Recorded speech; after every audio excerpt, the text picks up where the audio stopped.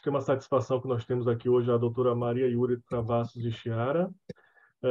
Lembrando que a nossa sessão científica de hoje, 21 de outubro de 2022, ela faz parte da programação da Fiocruz Bahia na Semana Nacional de Ciência e Tecnologia deste ano. E, para isso, nós trouxemos a doutora Maria Yury para fazer sua palestra. Eu queria só pedir a licença de todos, antes de fazer a apresentação da nossa palestrante. Eu queria pedir um minuto de silêncio simbólico para prestar homenagem aos amigos e familiares que faleceram recentemente. Isso porque nos últimos 10 dias nós tivemos algumas perdas. Doutora Sônia Andrade, por exemplo, que é referência de pessoa e pesquisadora, completa os 10 dias do seu falecimento. A Evani de Araújo, que é a Zinha da biblioteca. José Carlos Cunha, que é o pai de nosso colega Ricardo Cury. E ontem nós perdemos também o Dr. Lee Riley, que é professor e chair da Divisão de Doenças Infecciosas e Vacinologia da Berkeley University of California, e que tinha uma relação muito próxima com diversos grupos de pesquisa aqui do IGM, sendo um dos fundadores, inclusive, do curso EPIMOL, como bem lembrado ontem pelo Dr. Mittermeier. Além de ter tido participação marcante também na carreira de diversos colegas. Então, a todos estes, os que porventura eu não tenha mencionado, nós gostaríamos de prestar esse reconhecimento, a nossa solidariedade à família e amigos e profundo pesar.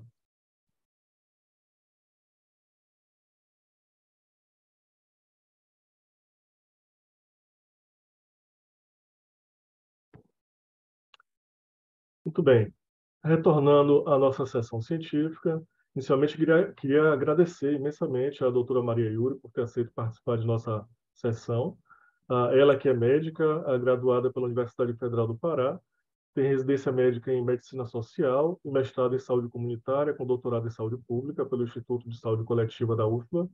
Ela foi coordenadora do Programa de Controle das Leishmanioses na Bahia, coordenadora regional da FUNASA na Bahia e diretora-geral da Secretaria de Saúde do Estado da Bahia.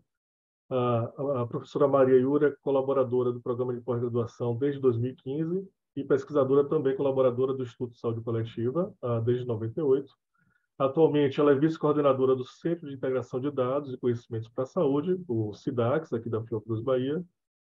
Dentre os projetos dos quais ela participa, como pesquisadora, destaca-se o projeto da coorte de 100 milhões de brasileiros para análise de efeitos de determinantes sociais e políticas públicas na saúde da população brasileira, com ênfase na saúde materno-infantil, na ocorrência de doenças infecciosas e doenças crônicas e mortalidade. Ela participou também de diversos outros estudos de relevância nacional e internacional, desenvolveu experiência na elaboração e execução de projetos com parceiros internacionais, como a London School of Hygiene and Tropical Medicine, Universidade of Glasgow, Fundação Bill e Melinda Gates, e também com instituições nacionais de ensino e pesquisa, e com o Ministério da Saúde, Ministério do Desenvolvimento Social, Ministério das Cidades, entre outros. Então, queria novamente agradecer, lembrando a todos que essa sessão é gravada, está disponível no canal da Fiocruz Bahia, no YouTube, a partir da próxima segunda-feira. Lembrar ainda a todos que mantêm o microfone desligado durante toda a palestra e que podem ficar à vontade para incluir comentários, dúvidas no chat do Zoom durante toda a apresentação.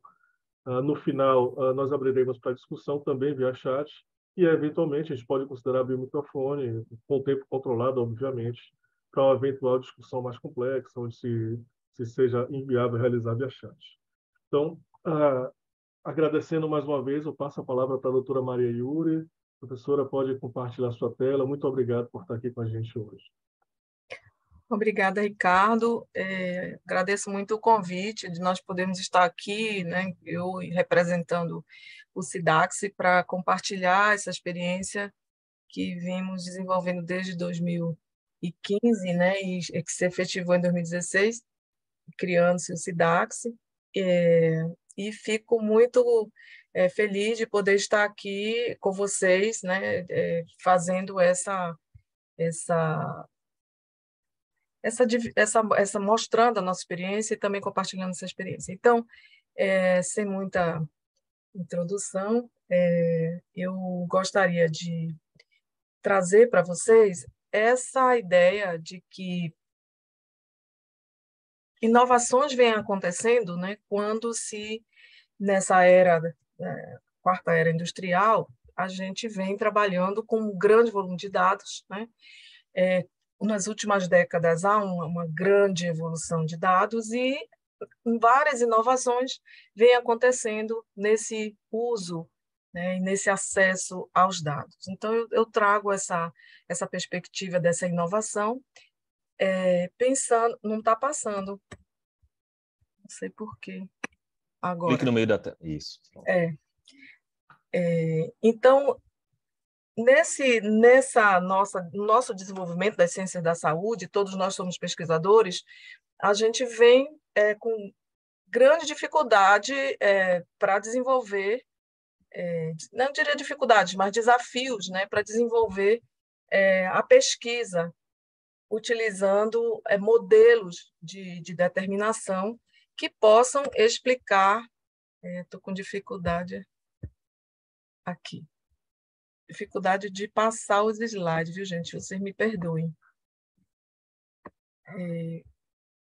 Quando cada vez que, no nosso contexto de desenvolvimento, né, social, econômico, político, cada vez mais uma rede complexa de determinantes vem ocorrendo, né, para relacionar e se associar a essas doenças e ocorrências e eventos na área de saúde. Então, nós temos uma visão de que a saúde, assim como a doença, ela é multifatorial, ela é multissistêmica e ocorre num contexto complexo, né?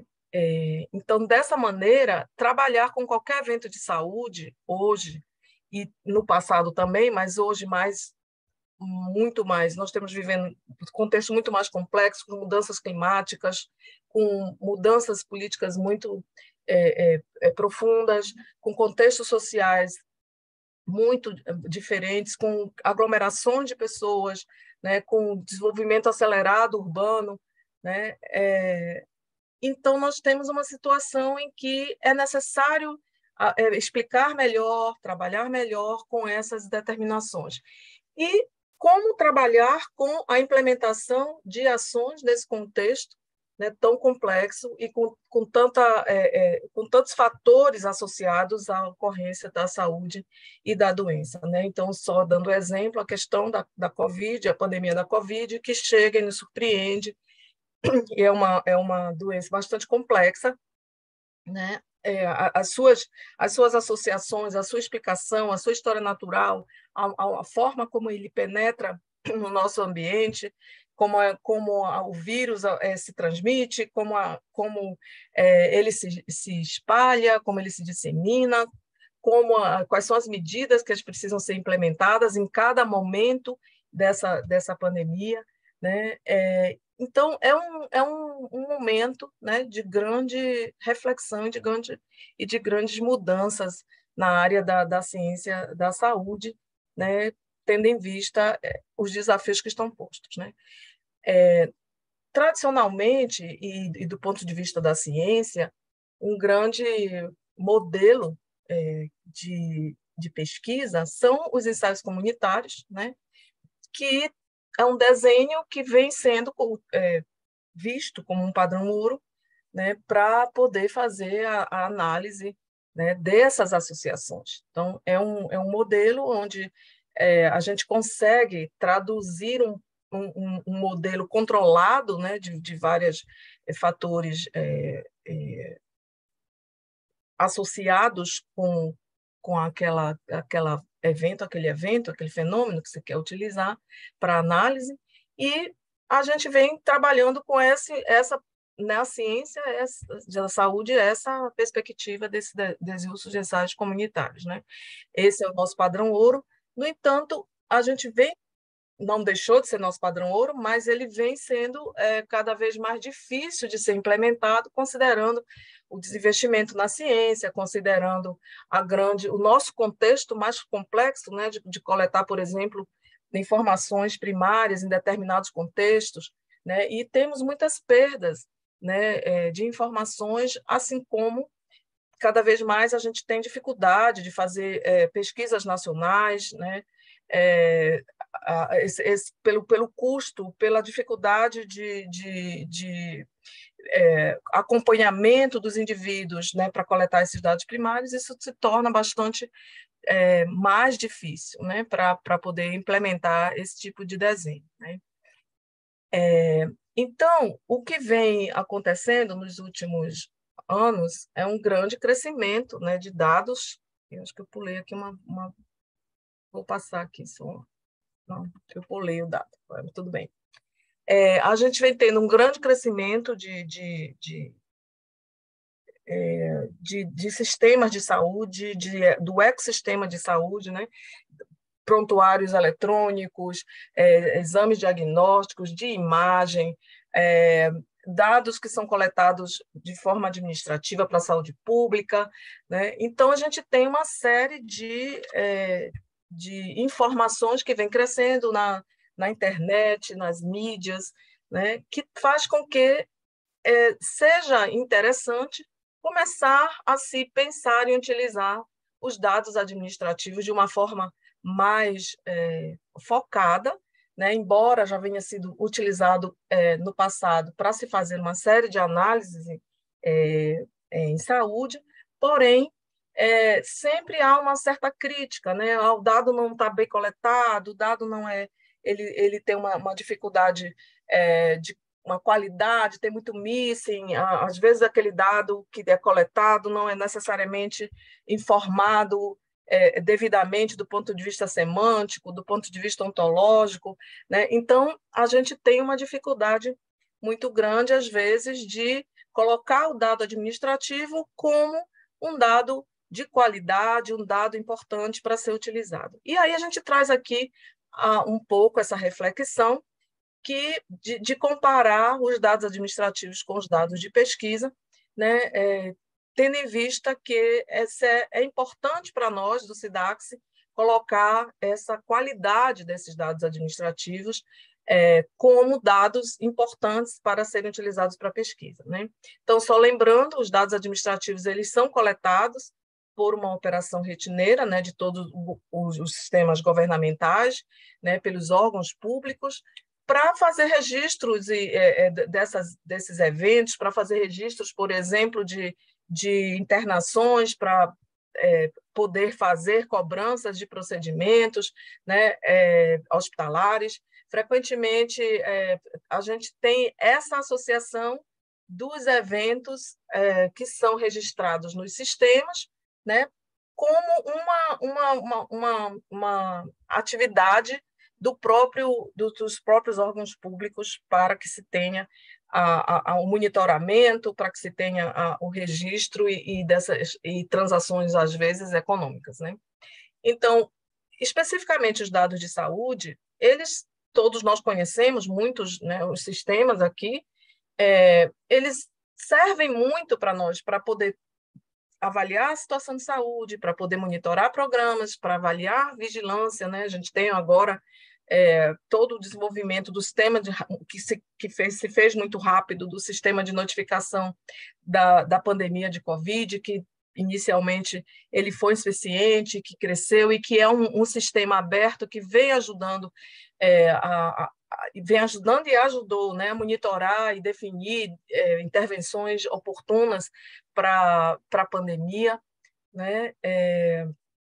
E a gente tem uma série de outras informações que servem para os eventos de registros oficiais, né, como nascimentos e óbitos, para que a gente possa ter a noção do que está acontecendo do ponto de vista demográfico no país, né?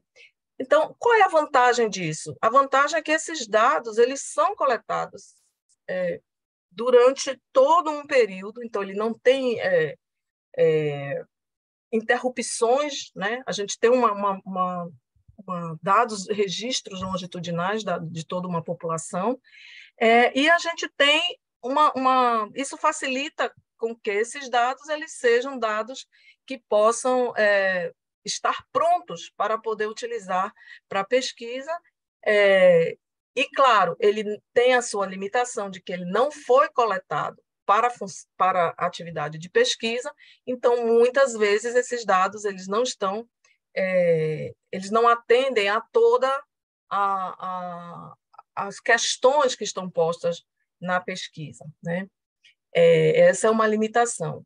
Porém, Os dados de pesquisa, eles, desse ponto de vista da coleta, ele é muito melhor no sentido de coletar para responder uma questão específica. Então, a gente tem aqueles questionários que a gente valida o questionário, né? Trabalha com toda aquela informação naquele modelo explicativo que a gente quer relacionar com um evento que nós estamos estudando. Então, traz toda uma possibilidade de coletar informações mais relacionadas para responder a nossa questão de pesquisa, né? Porém, ele tem isso que nós estamos comentando, de que ele se refere a uma amostra da população, né? Todo mundo que trabalha também com pesquisa sabe a dificuldade que a gente tem de calcular essa amostra, de que essa amostra tenha os parâmetros adequados para que ela realmente seja representativa da população, né? Que se a gente quer generalizar essa pesquisa, a gente ter essa amostra muito bem estimada, né? Para que a gente possa ter essa generalização, né? E ela está numa área geográfica específica, né? Se a gente trabalha com determinados eventos que nós queremos trabalhar em determinados locais, e nem sempre essas análises, dessas amostras populacionais, elas podem ser generalizadas para outras áreas geográficas, né? E também temos as informações descontinuadas. Quando eu faço uma pesquisa com dados coletados em determinado momento, em determinada área geográfica, com aquela amostra, nem sempre eu posso replicar ela, né, continuamente no tempo, né? Ela vai ter um fim, né? E mesmo para os inquéritos nacionais, que são realizados pelo próprio IBGE, que ele tem descontinuidades no tempo, e são bastante custosos. Então, eu só estou colocando isso para que a gente traga esse debate, né, do uso de dados administrativos, que tem sido a inovação que o Cidacs vem trabalhando, né, na integração desses dados, né? Então, utilizando todo esse ecossistema de dados administrativos no Brasil, a gente só trouxe aqui uma parcela dos dados que usualmente a gente vem utilizando, né, no Cidacs, para verificar o quanto a gente tem a potencialidade desses dados administrativos que estão nesses ecossistemas, e isso podem ser expandidos, né, para a gente poder trabalhar com essa integração desses dados, né, trabalhando na perspectiva de usar esses dados para responder às questões de pesquisa, né?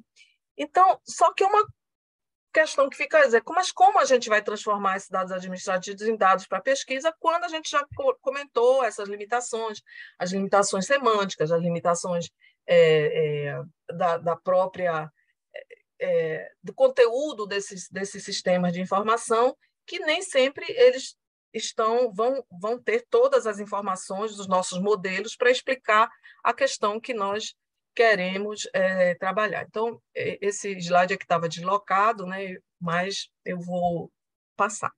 Então, aqui, os desafios para a gente utilizar esses ecossistemas, né, de dados é imenso, né? Primeiro, porque temos cada base de dados dessas, a gente vai ter 50 milhões de nascimentos, a gente vai ter 20 milhões de mortes, a gente tem no cadastro único mais de 150 milhões de registros. Então, quando a gente começa a pensar nesse grande volume de dados para integrar, a gente vê que tem uma necessidade de vários aspectos, né? De várias questões que a gente precisa resolver.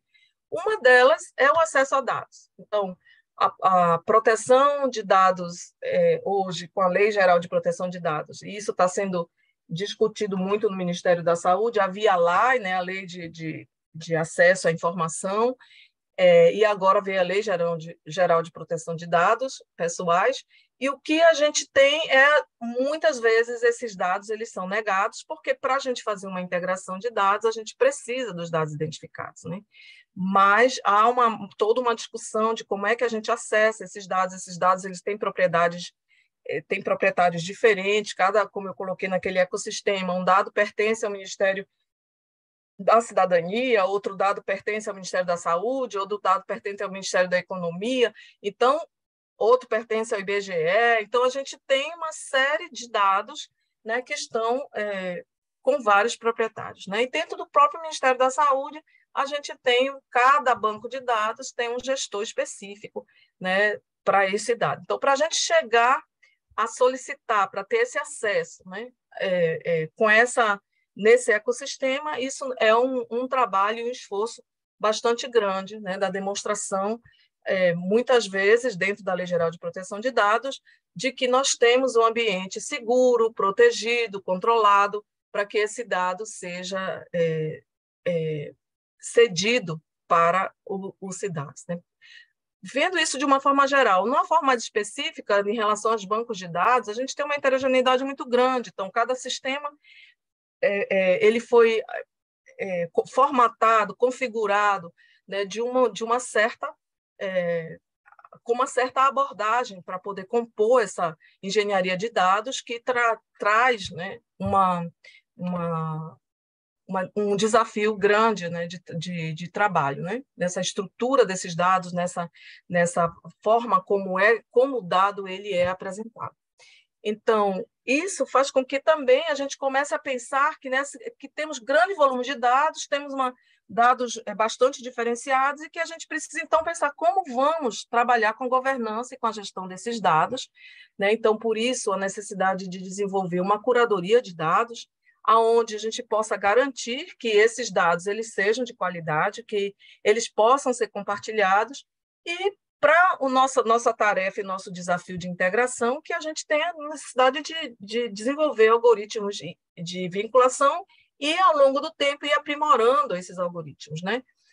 Com a Lei Geral de Proteção de Dados também, a gente hoje, para poder acessar uma base de dados integradas, precisa ter a anonimização desses dados. A gente não pode mais trabalhar com toda aquela base de dados, com todos os dados sensíveis, com todas as identificações dos indivíduos. A gente precisa desidentificar, a gente precisa tirar da base de dados sensíveis, né, que possam reidentificar os indivíduos. Então, são desafios bastante grandes que a gente precisa trabalhar quando usa o grande volume de dados, né? A outra, como eu comentei, é a própria semântica, né? É o quanto aquela informação que está ali, por exemplo, escolaridade, não posso simplesmente pegar uma escolaridade que está, uma informação sobre escolaridade que está numa base de dados e utilizá-la como se ela fosse a mesma informação na outra base de dados. A gente precisa avaliar qual é essa informação, o que ela representa, o que ela significa, para que a gente possa utilizar, né? A outra questão são os padrões éticos. A gente precisa utilizar, né, usando esse grande volume de dados administrativos, a gente precisa seguir esses padrões éticos, por mais que a gente saiba que, dentro das regras éticas, quando se usa dados secundários e dados públicos, a gente tem digamos assim, uma concepção de que é possível se utilizar sem passar pelos conselhos éticos, mas a gente faz coloca a necessidade, quando se usa padrões, bases de dados integradas, é necessário sempre se avaliar os riscos e benefícios do uso desses dados integrados, né? Então, para trabalhar com tudo isso, a gente tem que ter um ambiente com grande recurso computacional, né, dentro de um ambiente seguro de privacidade, tanto física quanto virtual, e começar a usar ferramentas de Big Data, né? Trabalhar com o Spark, trabalhar com Ambari, com Yarn, com R, com SQL e várias outras ferramentas que precisam ser utilizadas, porque senão a gente não consegue trabalhar com esses dados, né? Outros desafios são as metodologias de análise. Nós precisamos, não são mais aquelas metodologias que nós utilizávamos antes, né, para fazer análises epidemiológicas, né, que atendem hoje a todo o modelo de causalidade que a gente já aprendeu, né? Então, quando a gente escolhia as nossas variáveis, nossos fatores que estariam associados no nosso modelo causal, e a gente fazia a associação, né, e encontrava uma significância estatística, né, ou pelo p-valor, ou por intervalo de confiança, a gente dizia, não, há uma associação causal dentro do nosso modelo explicativo. E aí, agora, nós com grande volume de dados, é uma grande amostra, né? A gente brinca muito que lá no Cidacs o pessoal diz assim, mas a gente só conseguiu 10 mil casos. A gente diz, gente, mas 10 mil casos é uma grande amostra. Então, todas essas grandes amostras geram análises que o p-valor e o intervalo de confiança normalmente vai dar significância, e isso gera uma nova abordagem de como se avaliar, né, essas associações. Então, isso torna que as análises estatísticas mais complexas, com reflexão sobre essa significância, né, considerando esse Big N e essa representatividade desses indivíduos, né, que são retirados desse sistema de saúde, né? E outras metodologias que vêm surgindo com muita força, que é o machine learning, as inteligências artificiais, né, modelos de predição, que vem trazendo uma grande contribuição com essas modelagens, né, modelagens matemáticas, modelagens computacionais, que vão gerando novos conhecimentos, né?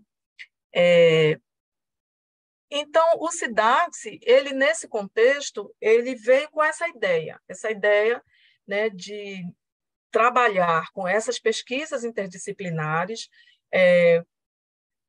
trabalhando para explicar a saúde e a doença da população brasileira, né, e também em questões da saúde global, né, usando dados nacionais integrados para gerar esses conhecimentos.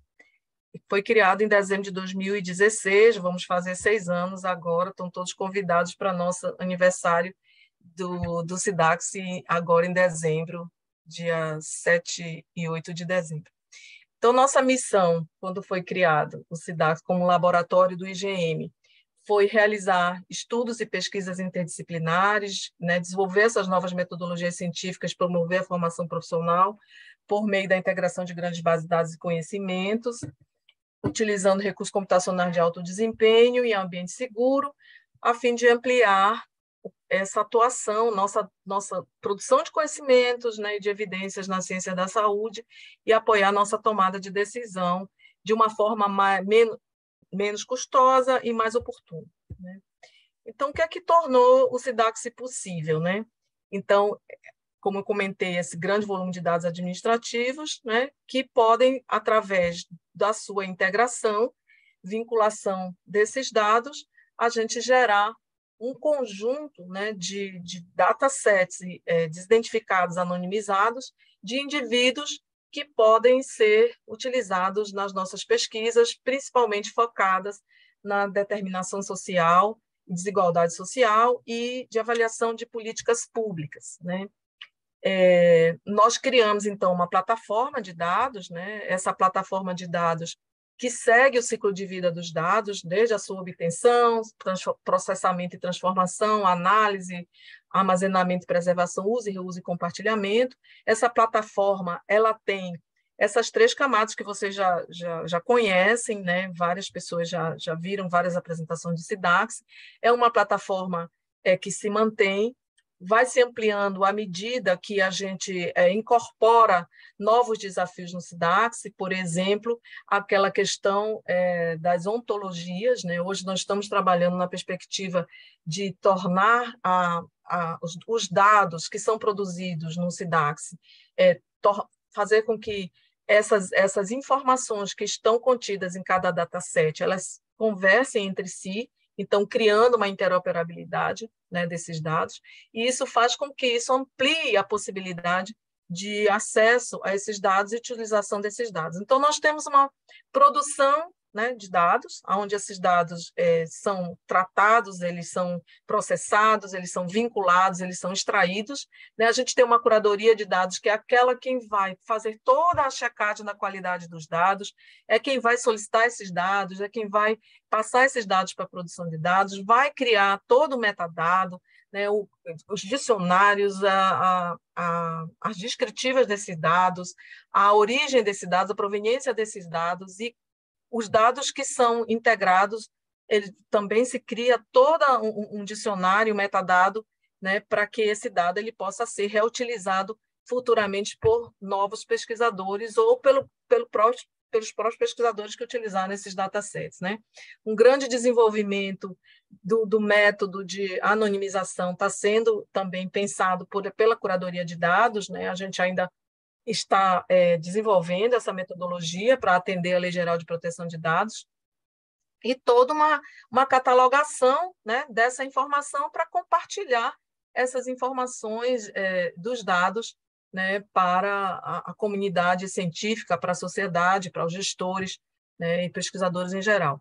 E a camada de acesso, que é essa camada onde os pesquisadores, os gestores, vão solicitar esses datasets que estão sendo utilizados para as análises, né, onde vai ser possível acessar esses metadados de uma interface pública, onde a gente vai poder disponibilizar uns painéis, né, uns aplicativos sobre esses dados que estão sendo integrados e estão sendo disponibilizados, principalmente os dados da coorte, e onde também os pesquisadores, através de uma máquina virtual, vão poder fazer as suas análises. Então, a gente tem uma plataforma que, é claro, ela vai estar sempre em desenvolvimento, mas, a princípio, é essa plataforma que nós estamos trabalhando, é esse desenho dessa plataforma, né? Lembrando de toda esta plataforma, ela está num ambiente seguro, né? Ela segue todos os protocolos, os marcos regulatórios de segurança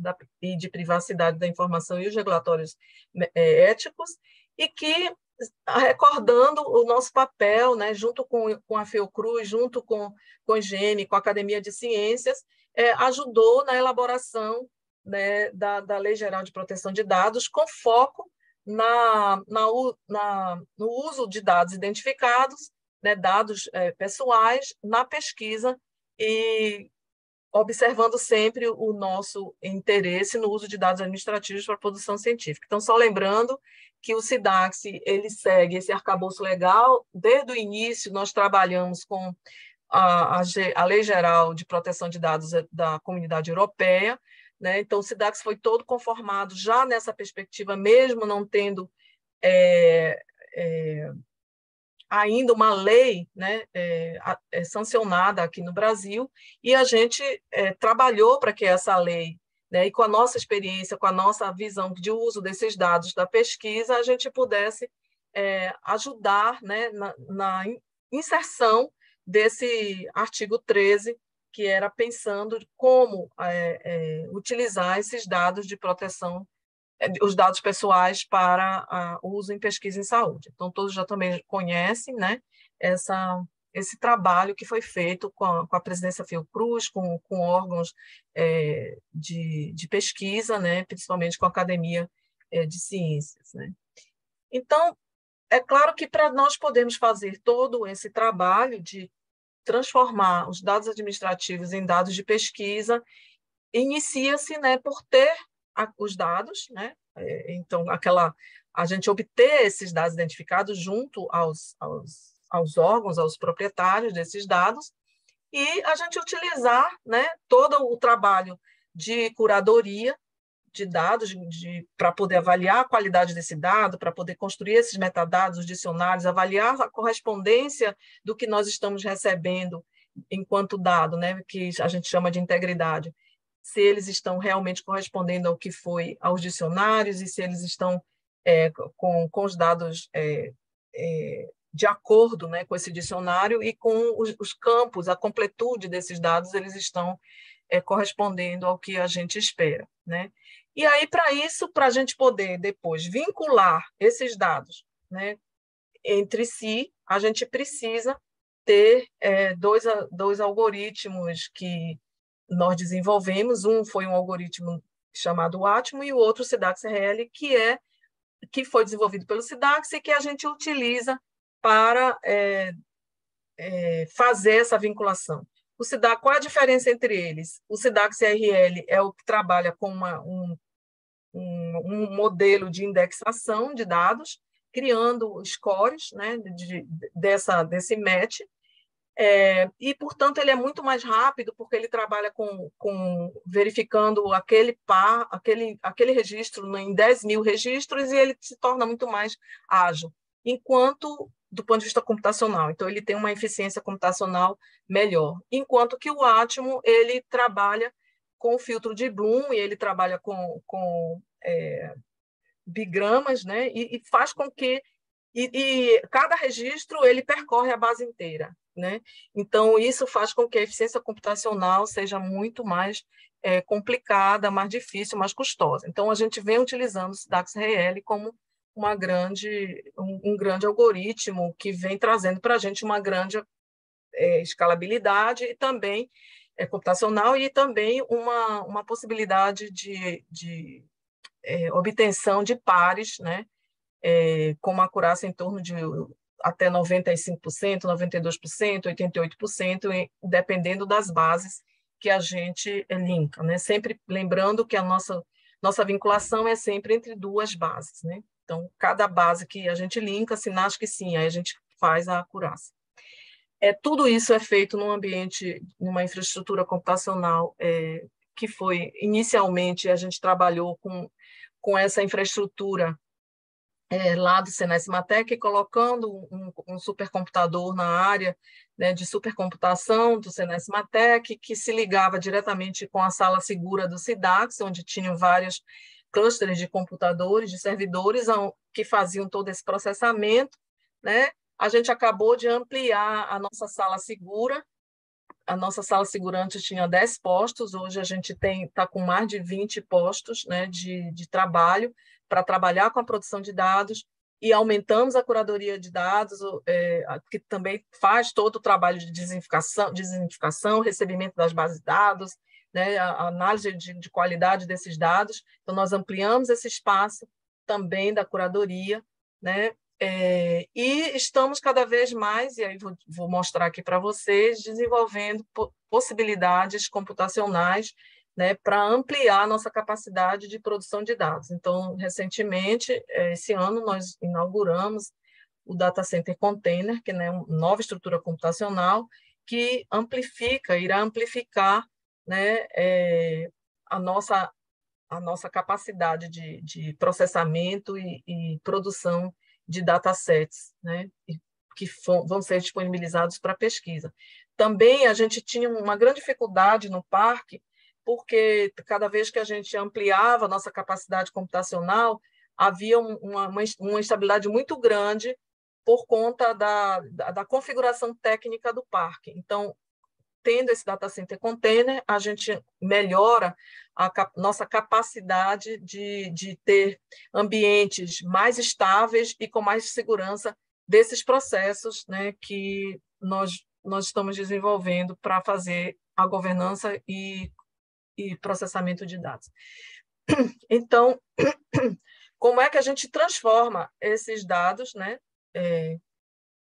com a vinculação de dados em dados de pesquisa? Sempre há uma certa confusão, dizendo, mas a gente pode pedir para o Cidacs vincular sinais que sim.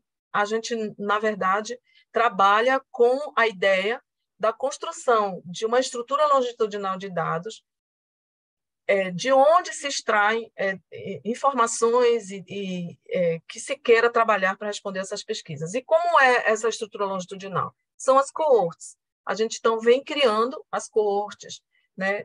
Criou primeiro a coorte de 100 milhões de brasileiros, e, em seguida, criamos a coorte de nascimentos a partir da vinculação do baseline da coorte com o SINASC. Então, o que é a coorte epidemiológica dos 6 milhões de brasileiros? Ela já está publicada, né, nessa International Epidemiological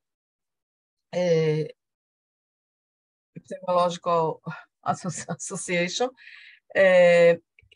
onde nós trabalhamos com a população, né, do cadastro único, que vai até, nesse momento, a gente tem de 2001 a 2018 pronta, mas a gente já recebeu os dados até 2021, então a gente pode atualizar essas informações até 2021. Essa população, ela, então, hoje, conforma mais de 131 milhões de registros, como é que a gente constrói essa população? Cada indivíduo ele entra uma vez na coorte a partir do primeiro registro dele no cadastro único. Então, nosso baseline populacional é composto de um registro singular desse indivíduo, né, que foi registrado pela primeira vez no cadastro único. Então, se ele tiver um registro em 2001, ele entra na coorte como data de entrada em 2001, por mais que ele tenha outros registros em outros momentos. Mas o primeiro registro dele foi em 2001, ele entra como 2001. Então, a partir desse tratamento bastante complexo desse dado, o cadastro único é bastante complexo, a gente conseguiu ter essa população, que é o nosso baseline, com esses indivíduos entrando dinamicamente no tempo, né? E a essa população a gente vincula os programas sociais, que é o Bolsa Família, Minha Casa Minha Vida, Cisternas e outros que sejam de interesse para serem vinculados. Recentemente a gente começou a pensar no programa Criança Feliz, né, para poder ver se é interessante fazer essa análise. Esses indivíduos, eles são vinculados através do número de identificação social, né? E a gente vincula também a essa população todos os eventos de saúde que se encontram nos sistemas de informação de saúde. Então, nascimentos, internações, mortalidade, sistema de vigilância nutricional, né? E notificações de doenças. Esses indivíduos que estão nesses sistemas, a gente utiliza o algoritmo que é o Cidacs RL, que trabalha com 5 atributos comuns entre essas bases, que é o nome da mãe, sexo, município de residência e data de nascimento, e esses atributos são vinculados através desse algoritmo, tendo penalidades para algumas informações que não fazem o match exato, né? Que não vincula exatamente. E a coorte de 100 milhões de nascimentos, ela é derivada da coorte de 100 milhões pela união, né, pela vinculação do baseline da coorte com os nascimentos. Todas essas duas coortes a gente pode ir acompanhando longitudinalmente, né, com esses eventos de saúde e com os programas sociais. Todos as duas coortes elas já estão publicadas, né, nessa revista, e vocês podem se aprofundar em relação ao perfil dessa coorte, como é que essa coorte que variáveis elas têm, né, como é que elas podem ser exploradas, né, e qual é a potencialidade dessas coortes, né. E como é que a gente vem utilizando esses dados vinculados? A gente, como eu comentei, a gente faz prioritariamente analisa os efeitos dos determinantes sociais e avaliação do impacto das políticas, né. Recentemente, a gente vem trabalhando com o efeito da atenção primária na saúde, né, na saúde materna e infantil. A gente também trabalha com vários desfechos, né, de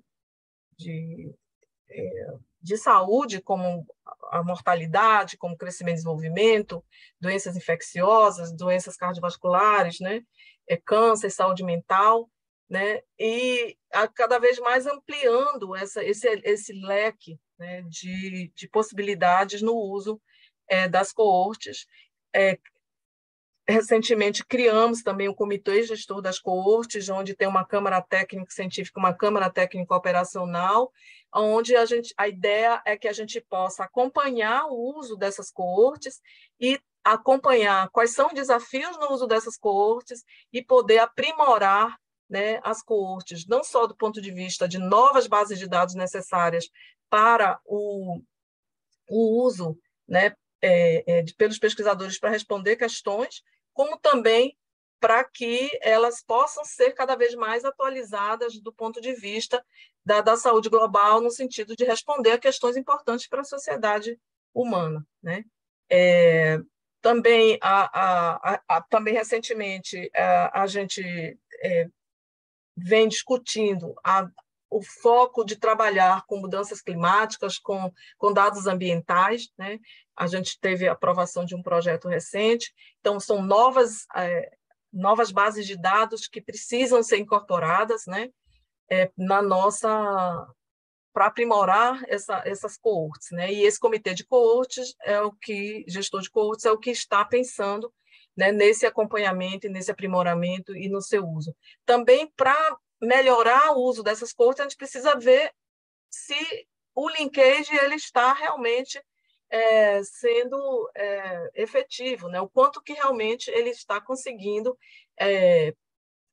vincular bem as bases de dados. Então, será que é possível aprimorar melhor esse algoritmo, né, diante de novas bases de dados, diante da qualidade das bases que estão chegando, diante de novas variáveis que são, às vezes, inseridas? Então, é possível a gente pensar em novas propostas de algoritmos ou aprimoramento desses algoritmos, né? E o desafio de desenvolver, né, novas metodologias. A gente vem trabalhando muito com novas metodologias de avaliação de impacto, né? Tivemos um desafio muito grande de avaliar o impacto do Minha Casa Minha Vida em doenças cardiovasculares, por exemplo, em hanseníase, em tuberculose, né? Foram muitas idas e vindas utilizando vários métodos, né? E, ao mesmo tempo, existe esse manejo dos dados é um mundo, né? O mundo da ciência de dados é um mundo do Big Data, e várias questões elas vão se colocando, né, para fazer esse manejo dos dados, principalmente em relação ao uso federado desses dados, numa perspectiva dos dados da ciência aberta, né? Então, essa nossa potencialidade nesse uso de dados administrativos vinculados e nesse formato, nesse desenho de coortes epidemiológicas, vem atraindo muitos interesses, né, de várias instituições, tanto nacionais quanto internacionais, e várias parcerias elas vêm sendo estabelecidas, né? Os pesquisadores, pesquisadores e gestores, como é que podem acessar os dados integrados, né? A gente tem todo um fluxo, né, de acessos. Normalmente, a gente tem a requisição desses dados através do estabelecimento de uma parceria, de um projeto conjunto com pesquisadores e com gestores, e eles preenchem, né, através dessa parceria, preenche um formulário de projeto, um formulário ético e um formulário de plano de dados, onde esses formulários eles são analisados, e, então, sendo aprovado, caminha para a extração dessas bases de dados a partir da coorte de nascimentos e a partir da coorte de 100 milhões de brasileiros. Só para colocar uma inovação importante, que é a presidência da Fiocruz já tem vários conjuntos de dados, né, no Dataverse, a própria IGM já tem o seu Dataverse, né, vinculado ao Dataverse da Fiocruz Presidência, e a gente criou também um Dataverse em relação aos nossos datasets vinculados, que vai possibilitar ter um catálogo dos datasets que nós vemos utilizando e que eles foram extraídos para uso em pesquisa, e nós já temos esses conjuntos de dados, né, dos datasets, os dados que foram utilizados para análise de desigualdades em saúde, nesse projeto, nesse outro projeto da Gates, nesse outro projeto de vigilância de longo prazo. São vários datasets já vinculados que podem ser utilizados, né, para ser reutilizados para a análise daquele tema específico, né? E nós criamos também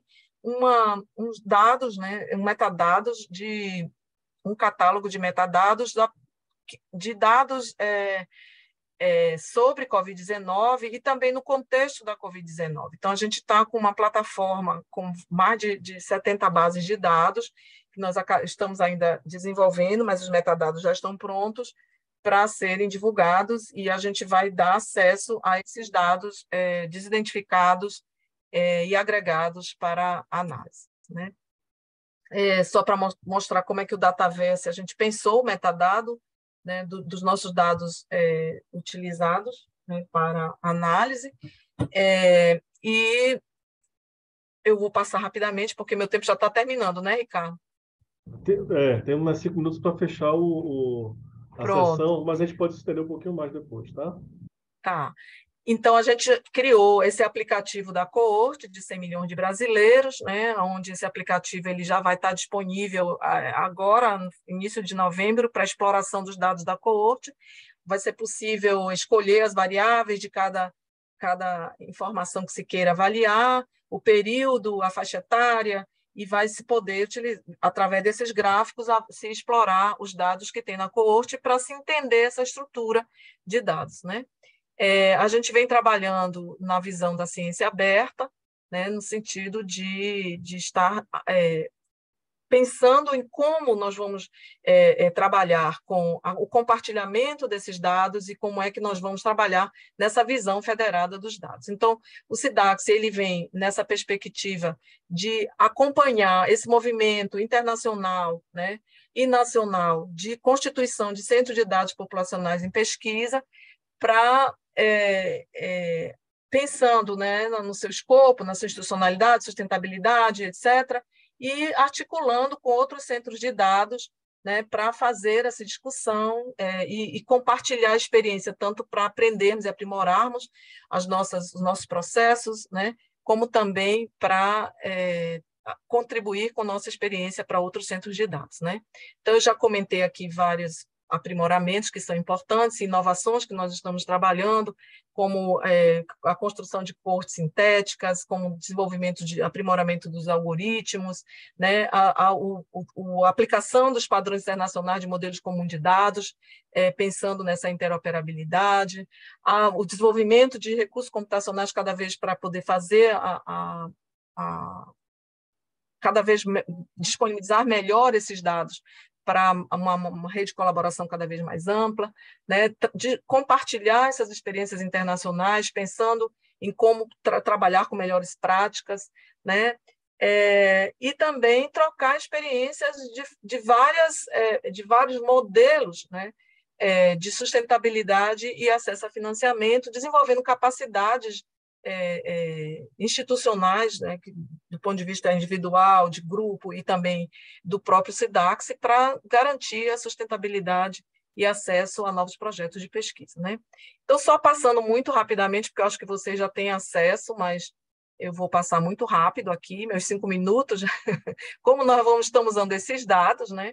Nós estamos utilizando esses dados para investigar eventos raros. Uma das nossas potencialidades da coorte é que a gente pode trabalhar com eventos raros porque nós temos grandes amostras e a gente pode estratificar, trabalhar com dados com populações mais vulneráveis, com estratificação dessa população, né? Por exemplo, trabalhar com população indígena, que é uma população onde a gente tem muita dificuldade de trabalhar, e é possível identificar na coorte a população indígena e trabalhar com ela com eventos raros. Já é uma população pequena, né, que difícil de encontrar, porque ela está estratificada em várias populações municipais, e a gente tem possibilidade de utilizar a coorte para trabalhar com esses eventos e esse tipo de população de especial, né?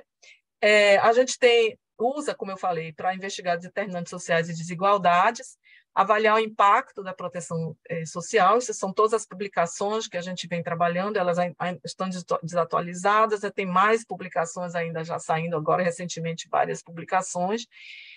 Avaliar os impactos da atenção primária, né? Avaliar o impacto de intervenções médicas. Recentemente também saiu um estudo sobre o efeito das cesáreas, né, na mortalidade em menores de 5 anos, desenvolver ferramentas de diagnósticos, utilizando o sistema do RESP, a gente conseguiu trabalhar com um algoritmo que classifica melhor a síndrome congênita da Zika, né? Trabalhando com modelagem dinâmica da pandemia de Covid-19 e trabalhando com eficácia das vacinas, né, efetividade das vacinas. Então, é uma potencialidade muito grande que possibilita, né, que responda a várias questões de pesquisa, né? Para além disso, a gente acabou de construir o Índice Brasileiro de Privação, que informa sobre o nível de privação material em diferentes áreas do Brasil, por renda, escolaridade e condições de domicílio. Esse índice ele tem um conceito de que é uma desvantagem, né, uma carência de um indivíduo relacionado aos demais, Ele informa essa desigualdade de privação material entre as regiões, entre as áreas, e a gente identifica aqui no mapa, né, a grande diferença da região Nordeste e Norte em relação às demais. Quando a gente relaciona esse indicador com várias informações, a gente verifica a relação da desigualdade, né? Por exemplo, com taxa de internação de condições acessíveis nas áreas mais privadas, como taxa de internação por gastroenterite nas áreas mais privadas, né? Eventos de nascimentos com prematuridade, baixo peso a nascer, pequenos para a idade gestacional, a gente vê que tem uma relação dose-resposta, né, com o indicador. A utilização desse indicador para monitoramento das ODS, né, principalmente em relação às doenças crônicas, e a gente vê, por exemplo, que é possível ser utilizado em pequenas áreas como setores censitários, né, para avaliar essas desigualdades na prevalência do tabagismo, e aí é um exemplo, né, que a gente vê ali no gráfico. Análise, por exemplo, da mortalidade, né, em pequenas áreas, onde a gente verifica uma dose-resposta, por exemplo, para doenças infecciosas, doenças nutricionais, né, causas externas, embora para doenças respiratórias, causas externas não, causas mal definidas, embora para doenças respiratórias e causas externas a gente tenha um pouco um borramento ali em alguns quentis, né? Eu preciso ter um papel de chato aqui, viu, Yury? Tá, eu vou Desculpa terminar. interromper você. Tá bom, 2 obrigado. minutos. Por último, é o IDS, que a gente construiu a partir do IBP, né, que ele mede o IDS Covid-19, que mede o índice de desigualdades sociais para a Covid, que ele mede o efeito das desigualdades sociais no contexto da pandemia, usando indicadores socioeconômicos demográficos e de dificuldade de acesso a serviços de saúde. E ele avalia a evolução da desigualdade em 4 momentos da pandemia. A gente utilizou todo esse diagrama para poder construir esse indicador, e a gente, como resultado, vê essa diferença, né, das desigualdades também entre as regiões, entre tendo correspondência entre o padrão, né, o padrão de desigualdade e os padrões epidemiológicos, né? E só finalizando, a importância da gente trabalhar, isso é uma grande inovação no Cidacs, com engajamento público na ciência, né, fazendo diálogos, e principalmente no IDS, Covid-19, a gente fez o diálogo com pesquisadores, com gestores, comunidades, né, trabalhando sempre desde o início com envolvimento dos pesquisadores no projeto e para contribuir com novas perspectivas sobre esse projeto, ampliando essa possibilidade de aplicação do que a gente construiu para uso pelas comunidades, pelos gestores, né? E temos aqui o resultado do quanto nós envolvemos essa comunidade no Brasil, comunidade, todos esses segmentos sociais no Brasil inteiro, para trabalhar com nosso trabalho. Temos a Rede Confira, né, onde trabalhamos durante a pandemia, construindo painéis, construindo e-book e trabalhando com essa rede de colaboração para a produção de evidências, né? Então, é só terminar aqui com boa-ventura, né, que a gente sempre tem que lutar pela igualdade, sempre que a diferença nos discrimine, e lutar pela diferença sempre que a igualdade nos descaracteriza. Desculpa pelo tempo. Nada, muito obrigado. E uma boa parcela de responsabilidade sobre o tempo ter passado é nossa, viu? A gente demorou para entrar. A gente demorou para entrar, lembra que a gente teve dificuldade no acesso, as pessoas tiveram dificuldade, então uma boa parcela é nossa. E você fez um trabalho excepcional de conseguir, em 45 minutos, talvez 50, talvez, falar sobre esses 6 anos aí de Cidacs, que é muita coisa que vocês fizeram. Eu aproveito já para parabenizar de início, já de antemão, tá? Eu imagino a dificuldade que foi lidar com todas essas questões éticas de LGPD em um momento que não estava regulamentado ainda a LGPD no nosso país, e você mostra muito claramente que essa é uma preocupação desde o início, então preocupação com a integração de dados, com o manejo, então acho que foi fenomenal a gente conhecer um pouco mais sobre esse projeto, tá? A gente tá um pouco avançado aqui no horário, tem várias perguntas aqui já e comentários. Então, eu vou adiantar algumas perguntas aqui. Tem o Mitter Maia com a mão levantada. Mitter, eu acho que hoje a gente não vai conseguir abrir o microfone por causa do tempo. Então, se você conseguir digitar, eu posso fazer a leitura aqui no final, tá, do seu comentário. Primeiro comentário, Yury, é sobre da Jennifer Praten. Ela gostaria que comentasse sobre a responsabilidade ética das publicações do Cidacs, pensando no que foi falado sobre análise estatística e que determinados dados podem causar estigmatização para algumas comunidades, como, por exemplo, dados de saúde mental de indígenas. Veja só, as questões éticas das publicações, eu não sei por que você está comentando foi esse webinário, né, que você assistiu recentemente sobre saúde mental indígena. Veja só, o que a gente trabalha, nós trabalhamos com todos os padrões éticos, ou seja, nenhuma informação ela é trabalhada de uma forma que vá estigmatizar, mas ao contrário, que ela vá chamar a atenção para problemas que nem sempre eles estão pautados na sociedade. A gente sempre fala, indígenas são indivíduos, né, que uma população, como a gente chama, um grupo tradicional, especial, né, que vem sofrendo com grande desigualdade social, que vem sofrendo com a pior situação de saúde, mas a gente acaba não revelando nas nossas análises epidemiológicas a situação desses indígenas. Então, quando a gente trabalha por exemplo, a gente trabalhou agora vocês devem ter visto, saiu no Fantástico, saiu no Jornal Nacional, foi publicado, né, da nossa pesquisadora Poliana, sobre o quanto há uma desigualdade, né, étnico-racial na mortalidade, né, em crianças menores de 5 anos. Isso ficou bem explícito, o quanto os indígenas eles têm uma pior situação. Então, do ponto de vista ético, não vejo nenhum problema de você revelar em grupo, né, no grupo, uma situação de pior condição social e de saúde. Então, assim, do ponto de vista ético, esses resultados não causam nenhuma discriminação, ao contrário, eu acho que pauta o debate da desigualdade social em saúde no Brasil, né, mostrando a necessidade de ter políticas públicas que se direcionem e focalizem determinados grupos mais vulnerabilizados. Então, a ideia dos resultados foi nessa perspectiva, né? Eu acho que não há nenhum conflito, né, ético nesse sentido. Claro. A Marilda, ela parabeniza pela excelente palestra, tão esclarecedora sobre Big Data e sobre a importância do Cidacs. Ela parabeniza você, professor Maurício, e toda a comunidade do Cidacs. E, aproveitando o gancho, ela tem uma pergunta aqui mais embaixo. Ela pede para você comentar um pouco sobre o Índice Brasileiro de Privação. Eu não sei se foi algum comentário, provavelmente antes de você mostrar os slides do índice, mas você quer comentar alguma coisa? O Índice Brasileiro de Privação... o Índice Brasileiro de Privação, ele é um índice que foi criado, sua importância para o Brasil, né? Porque a gente diz, mas por que tantos indicadores que avaliam, né, desigualdades sociais? Tem o IDHM, tem o GEOSES, tem o Índice de Vulnerabilidade, para que criar mais um indicador, né? A gente sempre questiona isso.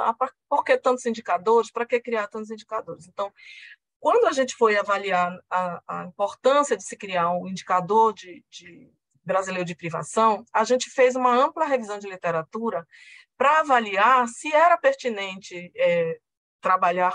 criar esse indicador aqui no Brasil, né?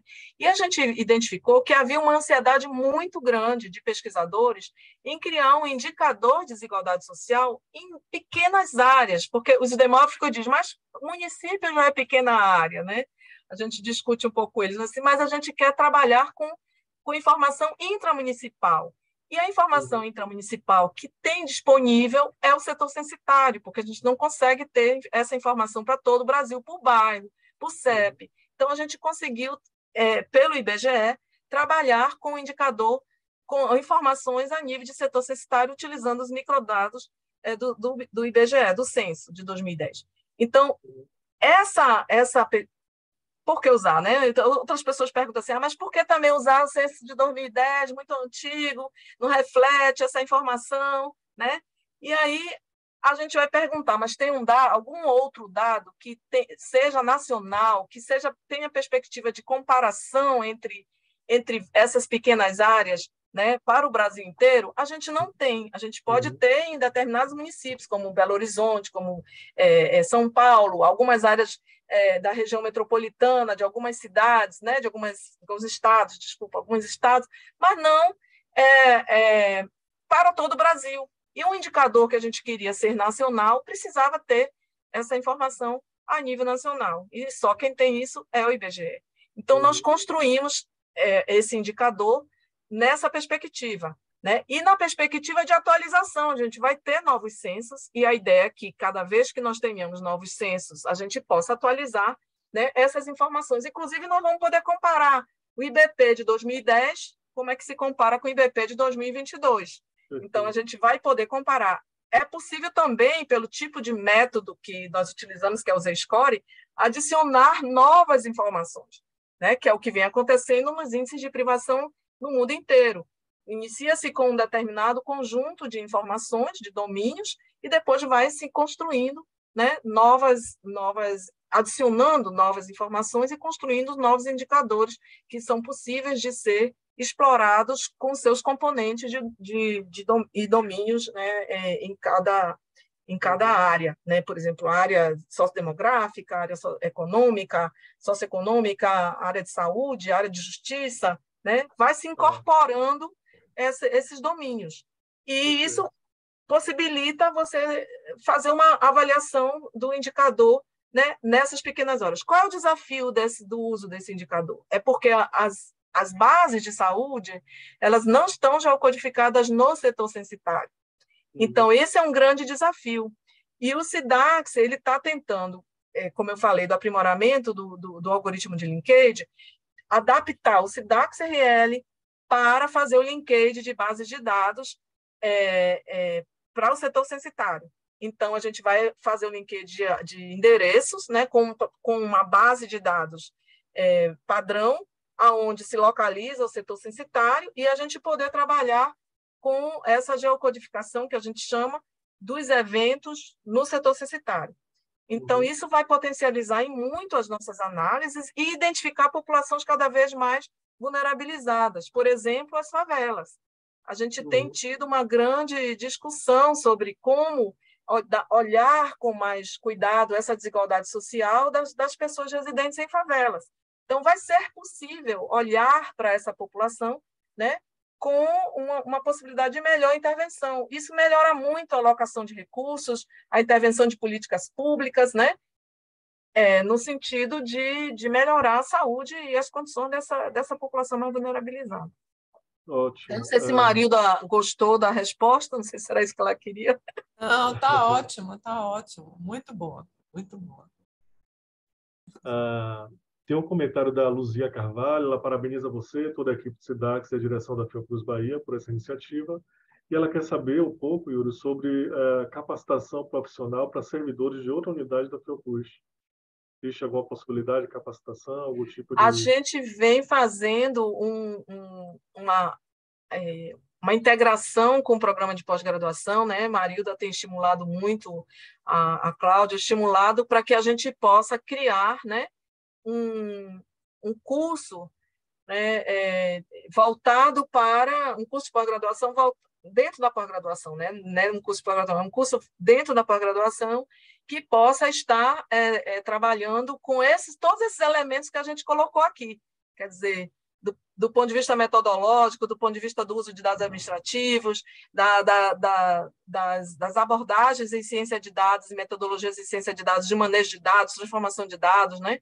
Então, essa é a perspectiva. Agora, nós estamos num projeto que nós acabamos de iniciar com o NIHA, nós estamos pensando, e eu estou até coordenando essa área, que é coordenando nesse projeto, né? Porque nós criamos uma coordenação de ensino que está sobre a responsabilidade de Gustavo Mata e Carlos Teles, e eu estou responsável por esse, digamos assim, essa iniciativa, né?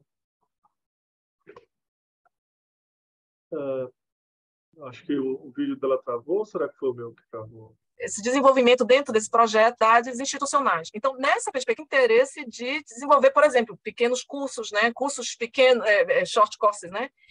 Trabalhar com disponibilidade, de criar um catálogo de webinários, de cursos que já foram dados, de cursos internacionais, de deixar esse catálogo disponível para que pessoas, publicamente, né, no website, quem quiser saber sobre determinado tema, vai poder ir lá e acessar e conhecer e buscar. Então, essa é uma forma. A outra forma foi do Profortec, que eu acho que Carlos está aqui, ele está coordenando o Profortec junto, que é a capacitação de pessoal de nível técnico, né, para poder ir sensibilizando esses estudantes na perspectiva de começar a pensar nessa possibilidade, tanto na sua vida profissional, né? Eu quero fazer essa área, é muito interessante, eu vou direcionar para trabalhar nessa área, ou para futuramente fazer uma pós-graduação, ou para trabalhar com Cidacs. Então, é um curso, né? Na perspectiva de começar a formar pessoas, sensibilizar profissionais, né, para essa área, né? Que é uma área desafiadora mesmo. A gente está, acho que mais um minuto aqui a gente consegue. Tem um comentário da Leila. Ela parabeniza também, achou muito clara a sua apresentação e gostaria que você comentasse sobre a obtenção dos bancos de dados, né? Ela sabe que o processo é bastante demorado e às vezes sem sucesso, e como que podemos mudar isso e como que a Fiocruz poderia agir para facilitar esse processo. A gente tem uma relação muito próxima com a Secretaria de Vigilância e Saúde. Então, essas bases de dados, elas são, digamos assim, mais fáceis, né, de serem obtidas, porque a gente tem não só projetos com a SVS, né, com a Secretaria de Vigilância e Saúde, que de interesse, né, como Zika, como sífilis, como leishmaniose, né, como HIV/AIDS. Então, a gente tem alguns projetos que já vêm sendo pactuados com o Ministério da Saúde, então as bases elas vêm mais fáceis, bases do Sinam, base do Sinasc, bases de mortalidade, né, elas vêm mais fáceis.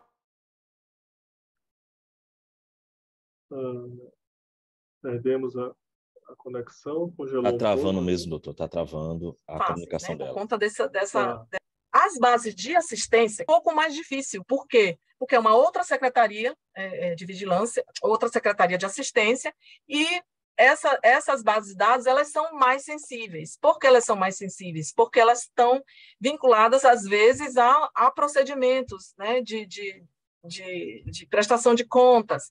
Então, essas bases, às vezes, elas têm maior sensibilidade. E alguns diagnósticos que estão em determinadas bases que também têm uma maior sensibilidade em relação aos indivíduos, né? Então, essas bases a gente teve muito mais dificuldade de obter, só para vocês terem ideia, isso acho que também já foi reportado em alguns momentos, a gente teve bases de dados como o sistema de hospitalar e o SISVAN, a gente demorou mais de 5 anos, passou várias vezes na Conjur, tivemos audiência com a AGU, olha, foi um dossiê, eu diria que foi um dossiê para a gente poder explicar por que a gente queria aquelas bases de dados, por que a gente queria integrar. Então, nem sempre é muito fácil. Recentemente, a própria Leila estava interessada na base do SIPNI, a gente nunca teve acesso a essa base identificada, a gente tem interesse, por exemplo, nas bases ambulatoriais, também dificílimo conseguir as bases ambulatoriais. Então, quando vai para a assistência, né, essas bases elas são um pouco mais fechadas, né, elas não são tão... tem muita possibilidade de conseguir, mas a gente tem trabalhado para consegui-las, né? O cadastro único foi mais fácil, porque em determinado momento, lá no MDS, havia um interesse muito grande de avaliação das políticas utilizando o cadastro único, então houve um acordo de cooperação, né? Então até hoje esse acordo está funcionando e a gente tem tanto os programas sociais como também o cadastro único. Eu digo fácil, gente, mas não é, a gente tem que ir lá muita pedir... negociação, né? a negociação. Mas é mais fácil, é diferente das bases de saúde, que Sim. demanda envolve Conjur, envolve várias outras questões jurídicas e éticas que acabam demorando muito tempo para a gente conseguir essas bases. Eu vou fazer, inclusive, o próximo comentário. A Maria Del Pilar, ela comenta até sobre um programa, de uma base, que seria o programa Criança Feliz, que ela acha que seria uma boa oportunidade. Eu vou fazer um apanhado geral dos últimos comentários, aí eu passo a palavra para você para a gente encerrar, pode ser? Tá, para a gente encerrar. O Carlos Teles fala sobre que o Big Data evidencia os fenômenos que não estão visíveis. A Jennifer agradece. A Marilda, ela comenta sobre a integração com a pós-graduação, que é importantíssimo. Então, aquele comentário que você estava fazendo atrás, um pouco mais atrás. E o Mittermeier, ele comenta, ele parabeniza a sua apresentação esclarecedora e demonstra o papel da relevância do trabalho feito no Cidacs em apoio às políticas de saúde pública no Brasil. Ele sugere, inclusive, um seminário para explorar a possibilidade de maior aproximação entre projetos que estão sendo desenvolvidos em outros laboratórios do IGM com o Cidacs. E ele pergunta quais são os mecanismos que estão sendo utilizados para realizar a curadoria de dados laboratoriais primários. Então, dito isso, eu passo a palavra para você, Yury. Agradeço novamente a sua disponibilidade de tempo e ter compartilhado com a gente todas essas informações que são relevantíssimas, tá? Tá, já vou pedindo desculpas, Ricardo, por ter passado muito do tempo, mas eu talvez não tenha tido tanta debate, né? Mas, assim, falando um pouco sobre, começando pelo programa Criança Feliz, a gente está tentando conseguir o Criança Feliz, né? A gente não sabe se vamos conseguir, né? A gente vai iniciar um processo, né? Tivemos recentemente um debate de uma pessoa do Ministério que veio apresentar o programa para poder explorar as informações desse programa, para poder informar se esse programa é interessante. E aí a gente está avaliando, quer dizer, a solicitação ela é sempre uma demanda que a gente precisa fazer, cuidar, mas não necessariamente a gente vai obter o dado. A gente recentemente pediu também, entrou em contato para buscar o SIPNI, nem recebemos resposta. Então, assim, é uma aproximação e reaproximação, né, para conseguir. Vai ser ótimo e eu acho que a gente vai correr atrás, tá? Em relação ao MITER, MITER, está aí ainda, MITER? Já está saindo, eu acho. MITER, não saia, não. Eu vou dizer a você o seguinte: a gente tem todo o interesse em fazer seminário CIMIT. Eu acho que seria bem interessante se a gente conseguisse, né, articular as iniciativas que estão sendo feitas no IGM para a gente poder trabalhar conjunto. A ideia é que a gente faça esse trabalho... com mais tempo, né, Yury? Com mais tempo para a gente poder discutir melhor e conversar melhor, com certeza. Acho que sim. E seria ótimo, eu acho que a gente pode organizar, a Marilda pode ver, também, Ricardo, você também, a gente... Isso, podemos fazer isso. A outra coisa a curadoria de dados primários a gente não faz, né? Porque a gente se especializou nessa curadoria de dados secundários.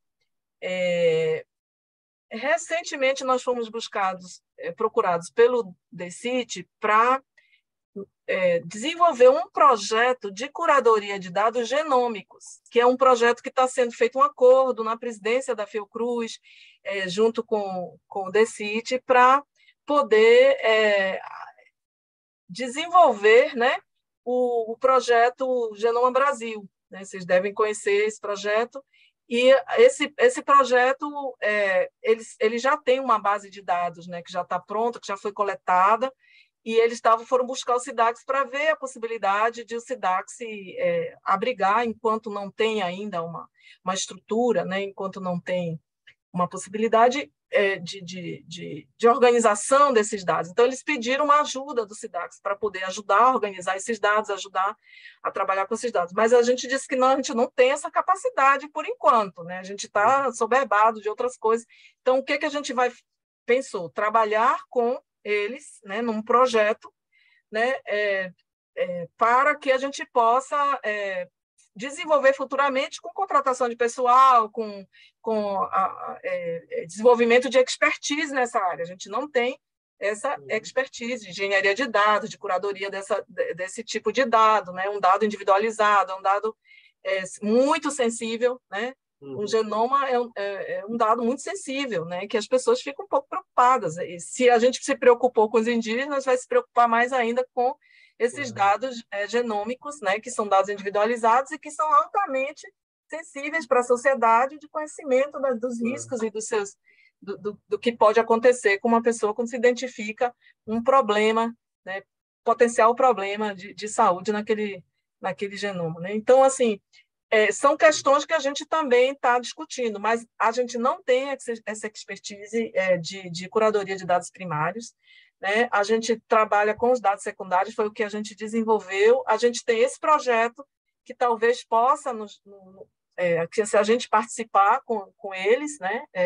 A gente está elaborando o projeto para eles aprovarem, então a decisão toda é do DECIT, no sentido de como é que esse projeto, junto com a presidência da Fiocruz, como é que esse projeto vai se desenvolver, e o que a gente puder ajudar nesse sentido, a gente vai ajudar.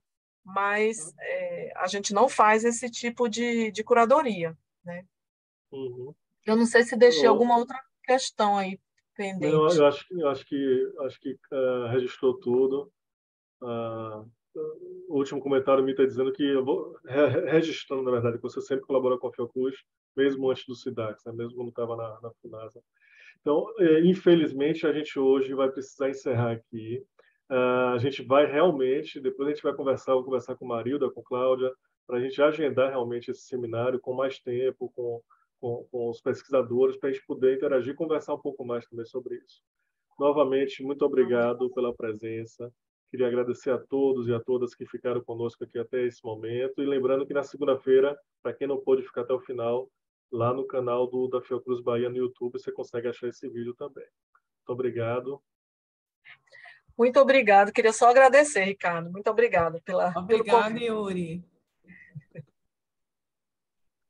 Obrigado, pessoal. Tenham todos um bom dia e um bom final de semana.